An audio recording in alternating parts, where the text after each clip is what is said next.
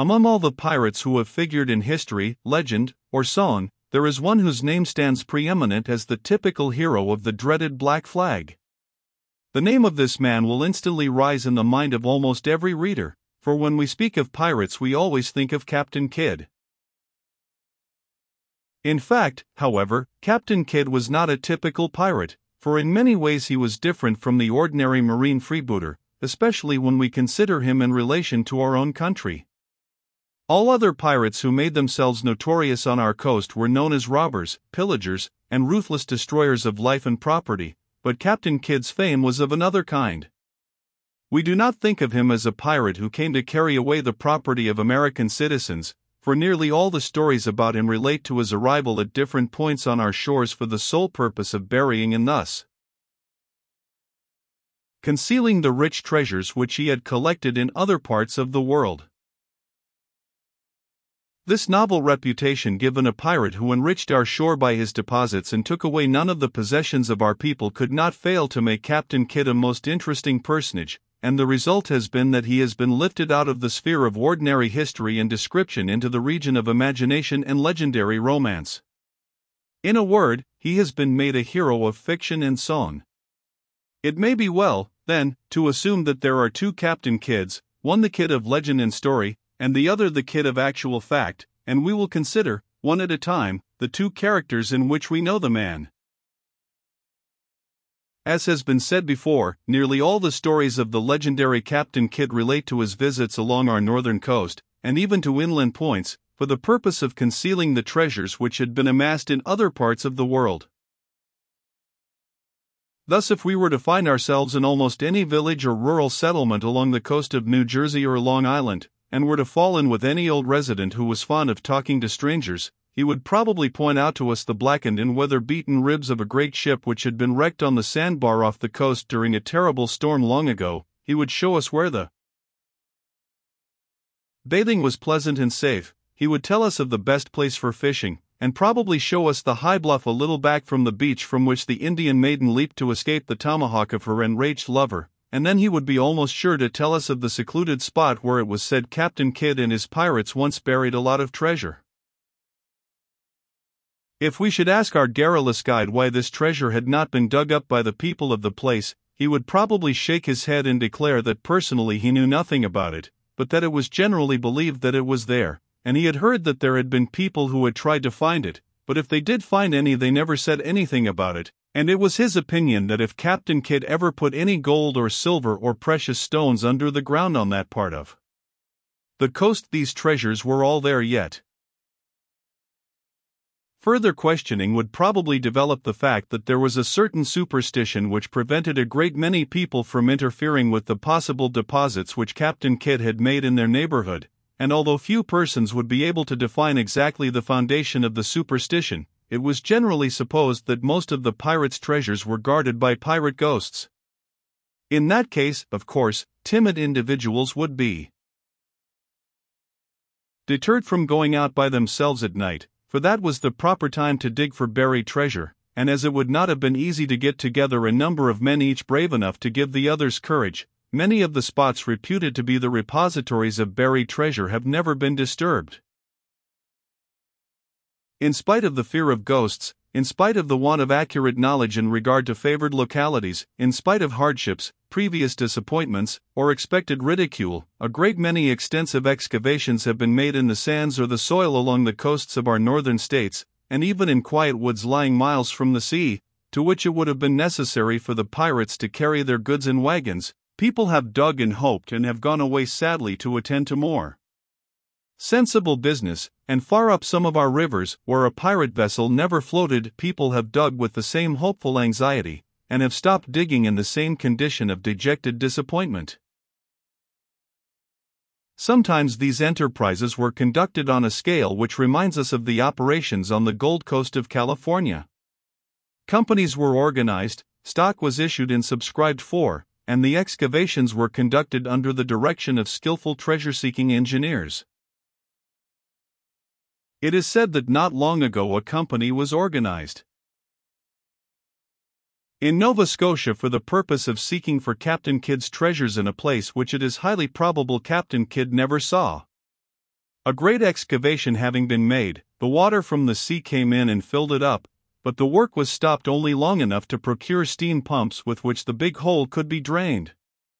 At last accounts the treasures had not been reached, and this incident is mentioned only to show how this belief in buried treasures continues even to the present day. There is a legend which differs somewhat from the ordinary run of these stories, and it is told about a little island on the coast of Cape Cod, which is called Hannah Screecher's Island, and this is the way its name came to it.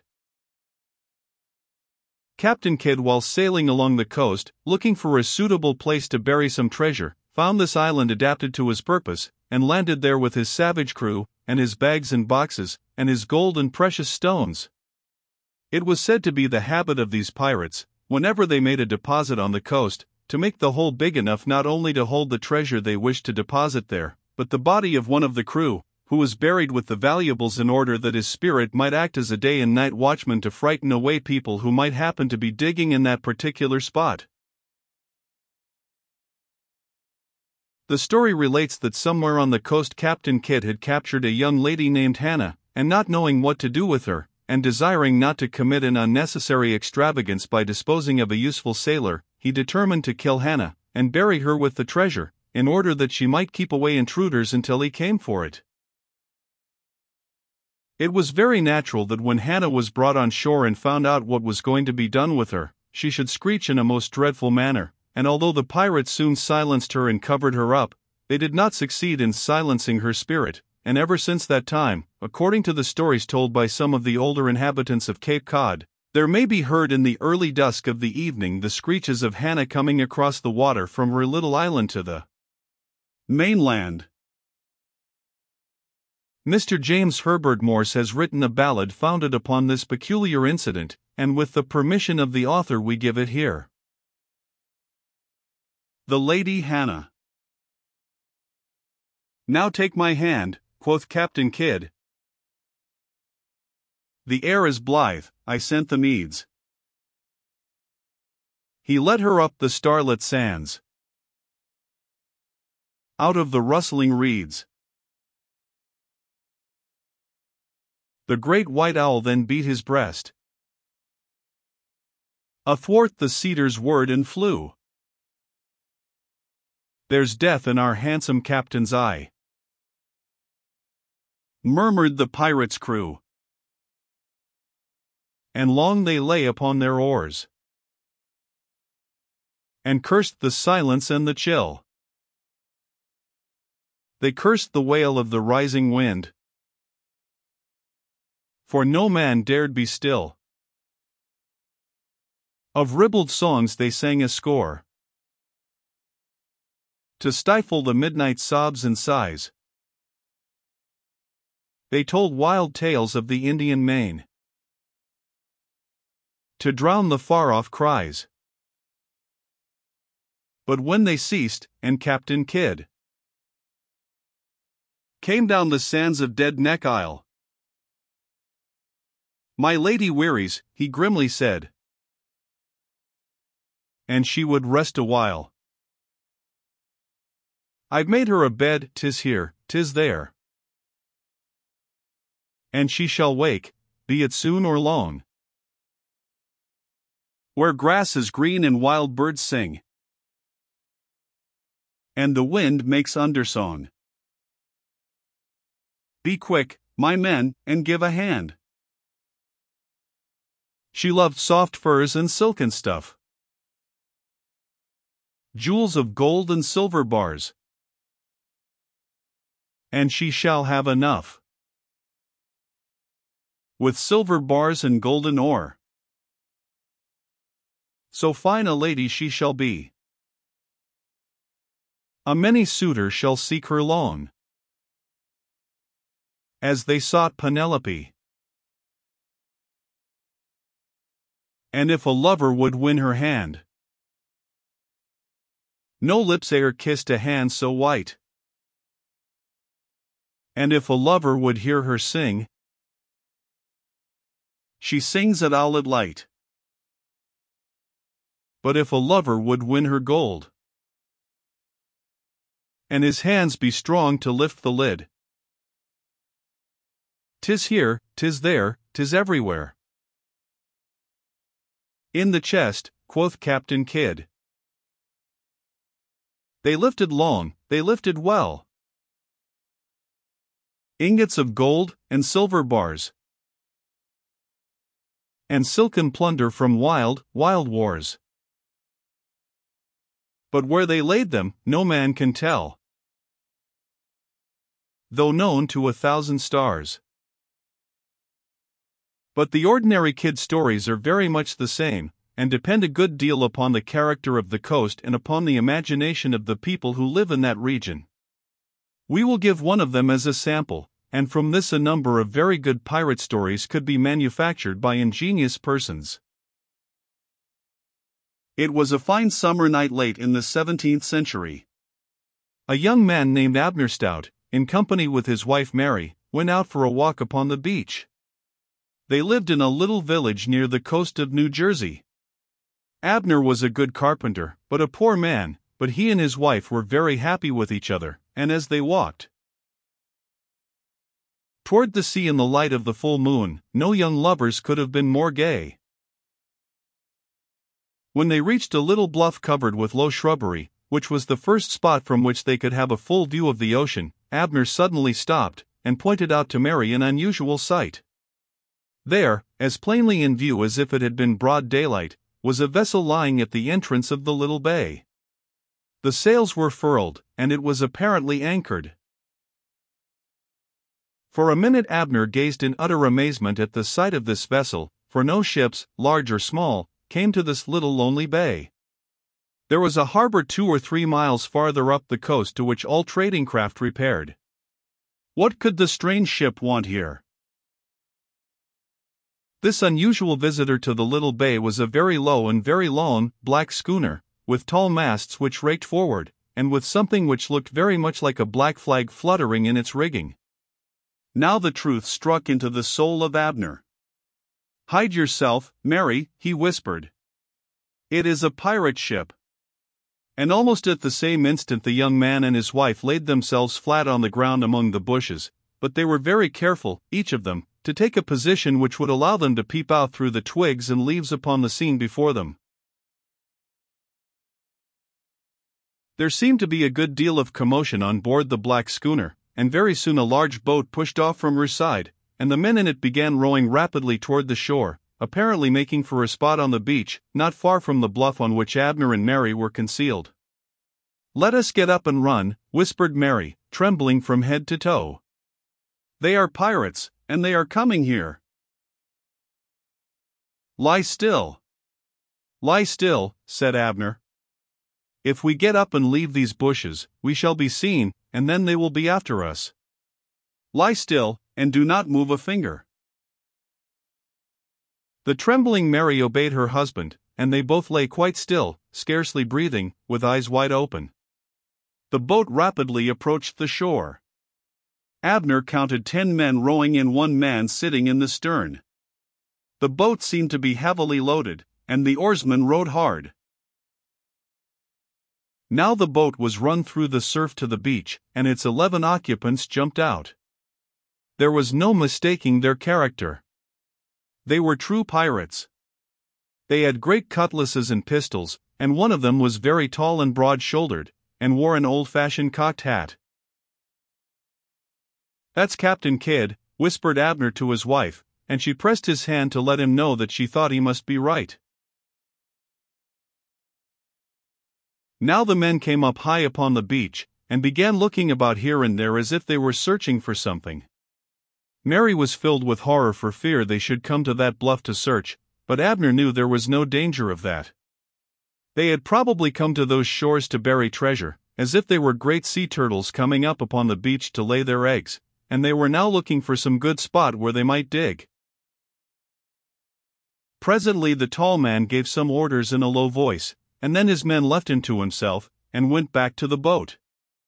There was a great pine tree standing back a considerable distance from the water, battered and racked by storms, but still a tough old tree. Toward this the pirate captain stalked, and standing close to it, with his back against it, he looked up into the sky. It was plain that he was looking for a star. There were very few of these luminaries to be seen in the heavens, for the moon was so bright. But as Abner looked in the direction in which the pirate captain gazed, he saw a star still bright in spite of the moonlight. With his eyes fixed upon this star, the pirate captain now stepped forward, making long strides. 1, 2, 3, 4, 5, 6, 7. Then he stopped, plunged his right heel in the soft ground, and turned squarely about to the left, so that his broad back was now parallel with a line drawn from the pine tree to the star. At right angles to this line the pirate now stepped forward, making as before 7 long paces. Then he stopped, dug his heel into the ground, and beckoned to his men. Up they came running, carrying picks and spades, and with great alacrity they began to dig at the place where the captain had marked with his heel. It was plain that these pirates were used to making excavations, for it was not long before the hole was so deep that those within it could not be seen. Then the captain gave an order to cease digging, and he and all the pirates went back to the boat. For about half an hour, though Mary thought it was a longer time than that, those pirates worked very hard carrying great boxes and bags from the boat to the excavation. When everything had been brought up, 2 of the pirates went down into the hole, and the others handed to them the various packages. Skillfully and quickly they worked, doubtless storing their goods with great care, until nearly everything which had been brought from the boat had been placed in the deep hole. Some rolls of goods were left upon the ground which Mary thought were carpets, but which Abner believed to be rich Persian rugs, or something of that kind. Now the captain stepped aside, and picking up from the sand some little sticks and reeds, he selected 10 of them, and with these in one hand, and with their ends protruding a short distance above his closed fingers, he rejoined his men. They gathered before him, and he held out toward them the hand which contained the little sticks. "They're drawing lots," gasped Abner, and Mary trembled more than she had done yet. Now the lots were all drawn, and one man, apparently a young pirate, stepped out from among his fellows. His head was bowed, and his arms were folded across his manly chest. The captain spoke a few words, and the young pirate advanced alone to the side of the deep hole. Mary now shut her eyes tight, but Abner's were wide open. There was a sudden gleam of cutlasses in the air, there was one short, plaintive groan, and the body of the young pirate fell into the hole. Instantly all the other goods, furs, rugs, or whatever they were tumbled in upon him. Then the men began to shovel in the earth and sand, and in an incredibly short time the hole was filled up even with the ground about it. Of course all the earth and sand which had been taken out of the hole could not now be put back into it. But these experienced treasure hiders knew exactly what to do with it. A spadeful at a time. The soil which could not be replaced was carried to the sea, and thrown out into the water, and when the whole place had been carefully smoothed over, the pirates gathered sticks and stones, and little bushes, and great masses of wild cranberry vines, and scattered them about over the place so that it soon looked exactly like the rest of the beach about it. Then the tall captain gave another low command, the pirates returned to their boat, it was pushed off, and rapidly rowed back to the schooner. Up came the anchor, up went the dark sails. The low, black schooner was put about, and very soon she was disappearing over the darkening waters, her black flag fluttering fiercely high above her. "Now, let us run," whispered poor Mary, who, although she had not seen everything, imagined a great deal, for as the pirates were getting into their boat she had opened her eyes and had counted them, and there were only 9 beside the tall captain. Abner thought that her advice was very good, and starting up out of the brushwood they hastened home as fast as their legs would carry them. 2 of the pirates went down into the hole, p. 302. 2 of the pirates went down into the hole. Page 302. The next day Abner seemed to be a changed man. He had work to do, but he neglected it. Never had such a thing happened before. For hours he sat in front of the house, looking up into the sky, counting 1, 2, 3, 4, 5, 6, 7. Then he would twist himself around on the little bench and count 7 more. This worthy couple lived in a small house which had a large cellar, and during the afternoon of that day Abner busied himself in clearing out this cellar, and taking out of it everything which it had contained. His wife asked no questions. In her soul she knew what Abner was thinking about. Supper was over, and most of the people in the village were thinking of going to bed, when Abner said to Mary, "Let us each take a spade, and I will carry a pail, and we will go out upon the beach for a walk. If anyone should see us, they would think that we were going to dig for clams." "Oh, no, dear Abner," cried Mary. "We must not dig there. Think of that young pirate. Almost the first thing we would come to would be him." "I have thought of that," said Abner, "but do you not believe that the most Christian act that you and I could do would be to take him out and place him in a proper grave nearby?" "Oh, no," exclaimed Mary, "do not say such a thing as that. Think of his ghost. They killed him and put him there, that his ghost might guard their treasure. You know, Abner, as well as I do, that this is their dreadful fashion." "I know all about that," said Abner, "and that is the reason I wish to go tonight. I do not believe there has yet been time enough for his ghost to form. But let us take him out now, dear Mary, and lay him reverently away, and then—" He looked at her with flashing eyes. "But, Abner," said she, "do you think we have the right?" "Of course we have," said he. "Those treasures do not belong to the pirates. If we take them they are treasure trove, and legally ours. And think, dear Mary, how poor we are tonight, and how rich we may be tomorrow. Come, get the pail. We must be off." Running nearly all the way, for they were in such a hurry they could not walk, Abner and Mary soon reached the bluff, and hastily scrambling down to the beach below, they stood upon the dreadful spot where Captain Kidd and his pirates had stood the night before. There was the old battered pine tree, reaching out 2 of its bare arms encouragingly toward them. Without loss of time Abner walked up to the tree, put his back to it, and then looked up into the sky. Now he called Mary to him. "Which star do you think he looked at, good wife?" said he. "There is a bright one low down, and then there is another one a little higher up, and farther to the right, but it is fainter." "It would be the bright one, I think," said Mary. And then Abner, his eyes fixed upon the bright star, commenced to stride. 1, 2, 3, 4, 5, 6, 7. Turning squarely around to the left he again made 7 paces. And now he beckoned vigorously to Mary to come and dig.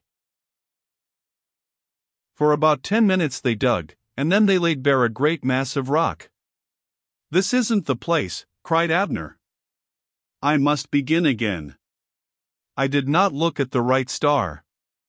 I will take the other one." For the greater part of that night Abner and Mary remained upon the beach. Abner would put his back against the tree, fix his eyes upon another star, stride forward 7 paces, and then 7 to the left, and he would come upon a little scrubby pine tree. Of course that was not the place. The moon soon began to set, and more stars came out, so that Abner had a greater choice. Again and again he made his measurements, and every time that he came to the end of his second 7 paces, he found that it would have been impossible for the pirates to make their excavation there. There was clearly something wrong. Abner thought that he had not selected the right star, and Mary thought that his legs were not long enough. "That pirate captain," quoth she, "had a long and manly stride. 7 of his paces would go a far greater distance than 7 of yours, Abner." Abner made his paces a little longer, but although he and his wife kept up their work until they could see the early dawn, they found no spot where it would be worthwhile to dig, and so mournfully they returned to their home and their empty cellar. As long as the moonlight lasted, Abner and Mary went to the little beach at the head of the bay, and made their measurements and their searches, but although they sometimes dug a little here and there, they always found that they had not struck the place where the pirates' treasure had been buried.